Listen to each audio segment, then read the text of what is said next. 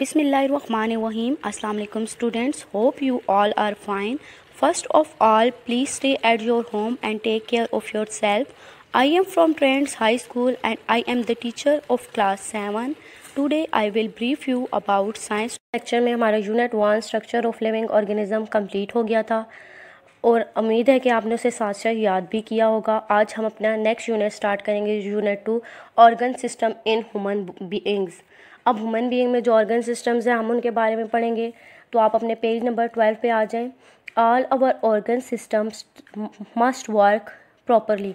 हमारे जिस्म के जितने अज़ा हैं उन्हें अपना काम लाजमी जो है वो सही तरीके से करना चाहिए।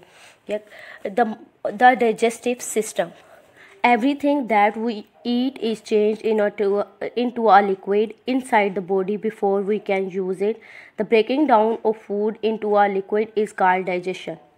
अब हम जो कुछ भी खाते हैं वो हमारे जिस्म के अंदर जो है एक लिक्विड माया में तब्दील हो जाता है, फिर हम उसके बाद हम उसे इस्तेमाल करते हैं।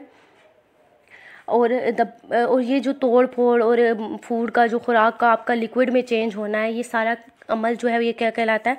Digestion. Food is digested inside a long tube inside the body. This tube is called the gut और द एलिमेंट्री कैनाल।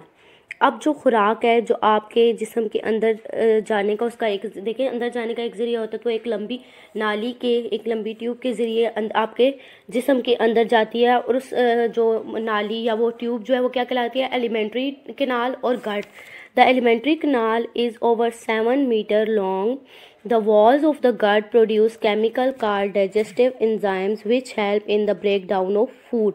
अब जो वो एलिमेंट्री वो जो ट्यूब है वो 7 मीटर जो है वो लॉन्ग होती है और उसका देखें वो जो वॉल होती है, जो गट की, जो एलिमेंट्री कैनाल की या गट की जो वॉल होती है वो एक केमिकल प्रोड्यूस करती है। उस केमिकल को कहते हैं डाइजेस्टिव एंजाइम, और जो वो आपके जिस्म के अंदर मदद देता है खुराक की तोड़ फोड़ में।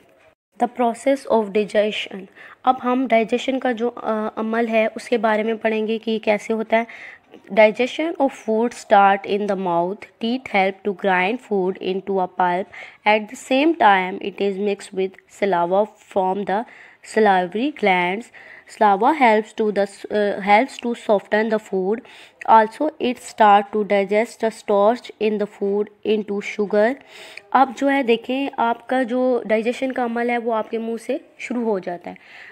दांत जो है वो आपकी मदद करते हैं कि आप उस खुराक को चबाकर छोटा छोटा कर सकें, और फिर वो जो आपका च्यूड फूड होता है वो मिक्स हो जाता है सलावा के साथ और एक लिक्विड टाइप बन जाता है। और सलावा भी मदद करता है उस फूड को, देखें वो लिक्विड बनता है तो वो सॉफ्ट हो जाता है और वो आपका डाइजेस्ट भी होना शुरू हो जाता है साथ साथ वो दूधों में, और वो एक शुगर की मतलब एक लिक्विड शुगर टाइप की शक्ल ले लेता है। The tongue helps the food to mix with Salawa and pushes into the gland और द फूड पाइप। और अब जो ज़बान है वो क्या मदद देती है? एक तो आपको सलावा के साथ जो आपकी खुराक होती है उसे सलावा के साथ मिक्स करने में मदद देती है, और फिर जो खुराक की उसे आगे धकेल देती है, खुराक की गदूदों तक, खुराक की जो नालियाँ होती हैं उन तक आगे पहुंचा देती है। From the got the food passes to the stomach. The muscles in the wall of the stomach squeeze and relax, mixing the food with gastric juice and acid make in the stomach wall. Enzyme in the gastric juice help to digest protein while the acid help to kill germs in the food. अब जो है देखें आपके उसके बाद जो खुराक की जो नालियाँ होती हैं वो खुराक को आगे मैदे में पहुंचा देती है, और मैदा क्या काम करता है? उस खुराक को हज़म करने के लिए, मतलब आपके देखें फूड उसमें एक तरह का जूस होता है, गैस्ट्रिक जूस होता है और एक एसिड होता है स्टमक की वॉल के अंदर। ये स्टमक खुद बनाता है, मैदा खुद बनाता है। वो क्या काम करते हैं कि वो आपकी खुराक को मतलब आपके प्रोटीन जो आपके खुराक के अंदर होते हैं उन्हें डाइजेस्ट करते हैं। एंजाइम्स मदद करता है खुराक को हज़म करने में, और जो मैदे के अंदर जो उसकी वॉल जो एसिड बनाती है वो क्या करता है? जो आपके जिस्म के खुराक के अंदर जो जर्म्स वगैरह होते हैं उन्हें वो मार देती है। The stomach the food passes a little at a time into the small intestine. Here more juices mix with the food. Pancreatic juice from the pancreas contain a mixture of enzymes which continue to digest the food. अब जो है खुराक जब stomach में आपके मैदे में जाती है तो उसके बाद थोड़ा ही वो अपना मतलब अमल करके जो उसका डाइजेशन को होता है पूरा करने के बाद वो स्मॉल इंटेस्टाइन छोटी आंत में चली जाती है। उस वहाँ पे कुछ और जूसेस होते हैं जो खुराक के साथ मिक्स होते रहते हैं, जैसे पैंक्रियाटिक जूस होता है। और इसमें जो है एक जो पैंक्रियाटिक जूस होता है पैंक्रियास से वो जो होता है उसमें 7 एंजाइम्स भी होते हैं जो कि क्या काम करते हैं, आपके खुराक को मज़ीद जो हज़म होने का वो अमल होता है आपके खुराक को मज़ीद हज़म करते हैं। Belly from the liver break up oil droplets to make them easier to digest. Intestinal juice from the lining of the intestine contain enzymes which complete the process of digestion. अब बैली होता है एक फ्लोट टाइप होता है, तो जब liver मतलब breakup खुलता है तो वो उसके कतरे जो होता है वो उस पर फेंकता है, जिसकी वजह से खुराक जो है आसानी से हज़म हो जाती है।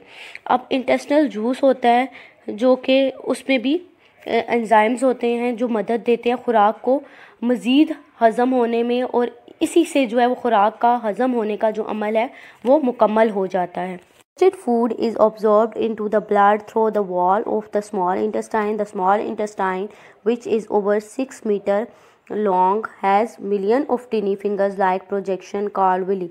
अब जो आपकी हज़मशुदा खुराक होती है वो छोटी आंत की दीवार के ज़रिए आपके खून में शामिल हो जाती है, और आपकी जो छोटी आंत है वो 6 मीटर तक लंबी होती हैं, और उसके साथ उसकी बहुत ज़्यादा मतलब millions of tiny fingers means बहुत से ज़्यादा आगे से उसकी सब उसके साथ रगें और ये चीज़ें जुड़ी हुई होती हैं, तो इसलिए मिलियन ऑफ फिंगर्स कहा गया है।